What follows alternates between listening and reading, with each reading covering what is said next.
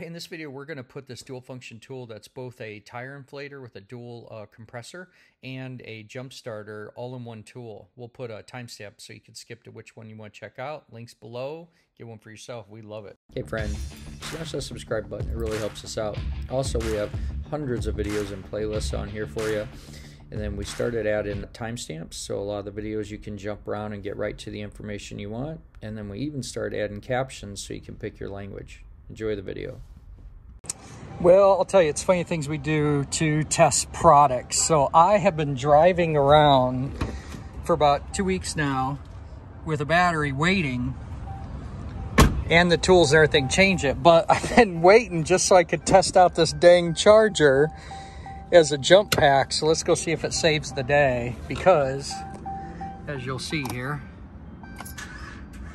okay, it finally fully died.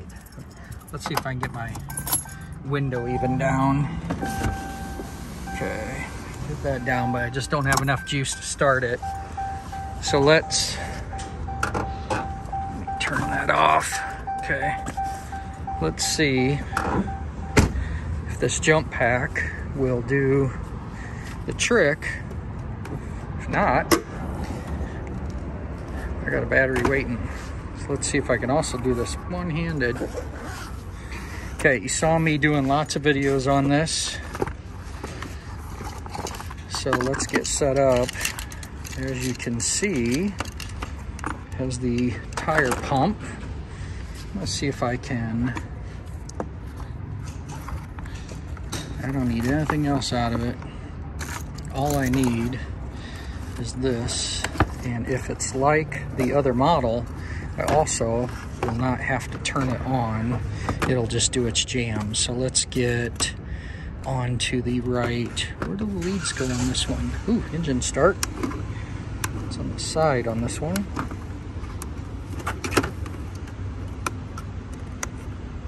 Oh, I hate doing stuff one-handed. I should have thought to put a dang tripod in there as well. So we have a square and a round. Well, I can't risk dropping this, so give me 1 second here to just plug it in. All right, we got that part of it done anyway. So let's see what happens when, how can I position this to get enough of a bite. From the other model, we know that we needed that to turn green. Now I'm seeing that turning green. Let's see if this baby will start. Come on, baby. I don't want to be stranded. Yeah. Great job.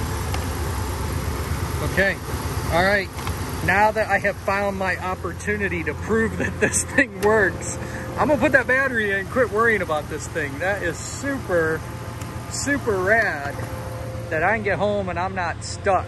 So, UiBI, awesome, thank you. I'll make sure to have a link below on this. This is definitely our official product now to be both our jumper and our air compressor. Way cool tool, saved the day.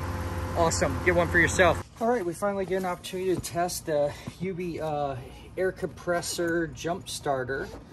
You've seen me do the other video on the jump starter here, and now we got a flat tire. I want to move this trailer I just bought. Yes, I know I gotta do some wheel bearing maintenance, but I just want to get this moved out of the way for right now, and I just thought I'd grab one of my traditional trusted gauges to show this tire is completely flat. I'm actually surprised it doesn't look a little more flat on the rim, but yeah, let's fire this thing up and get it going here. So if you remember from the introduction video, this thing comes with not only an air compressor to your tires, but it's also your jump starter as well. Super rad. But this video, we want to air some tires, and looking through here, I'm reminded it comes with some accessories too for the air compressor. Pretty cool.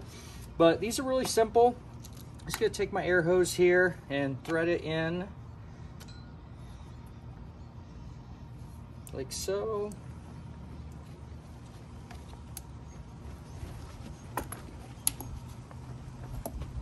And don't need a wrench or anything else. You just get it in there, basically just hand tight, and then you could check for leaks. I don't know if there was an O-ring on there. I want to check.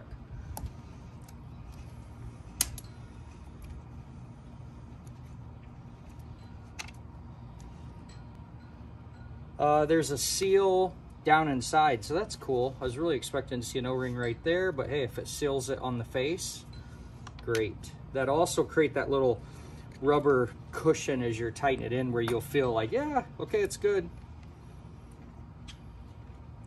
Might make it last a little longer too here. Okay, so I'm just kissing that by hand. I go ahead here, turn this on, and then I hit the mode button there. So it's saying that the last time this was set up, you can see it's on a car.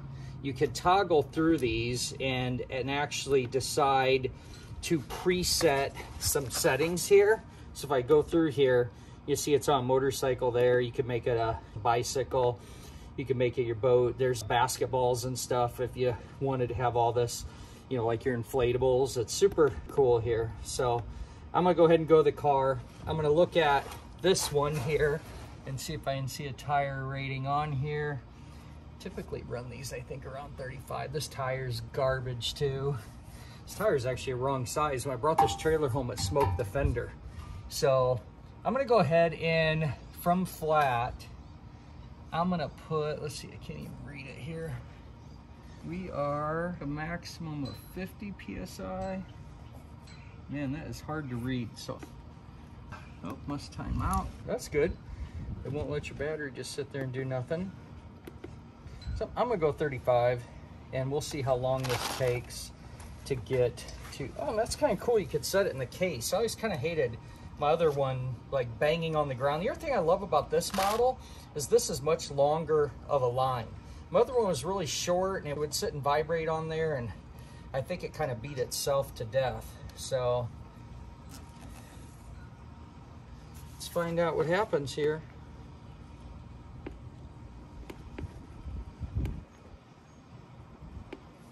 All right, the results are in from a completely flat tire to 35 PSI, so you could drive down the road. This took just under 4 minutes, 3 minutes and 58 seconds. Pretty impressive just from having used multiple versions of these. I will say that if you can afford the space, the double pump is a lot faster.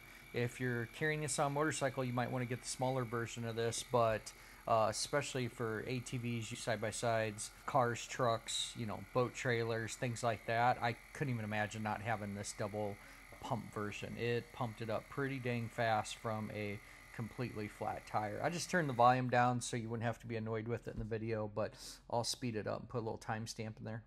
Great unit, super to have them here using this product on the channel. More videos to come as we need it in the future. As always, links in the comments. Like, share, and subscribe. Make it a great day and keep wrenching.